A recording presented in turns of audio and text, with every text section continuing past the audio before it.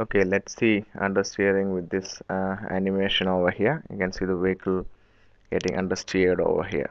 It's actually going off the road. It's coming, turning towards the apex, but loses its control and goes away from the road.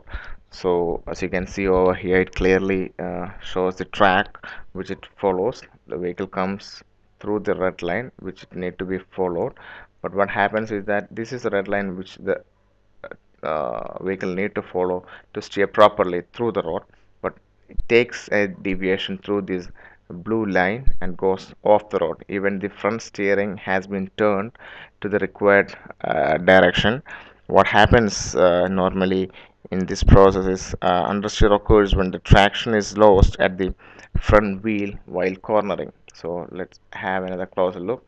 The vehicle comes and turns towards the apex. So this is the apex over here, but it follows the red line over here, but it goes away from the red line towards the blue line.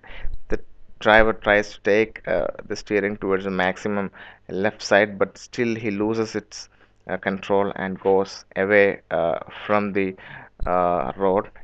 That means it's moving away from the required path it need to be taken. This process is called understeer, and it happens when accelerating while taking a bend, or braking while you're taking a cornering, or because of the low traction conditions.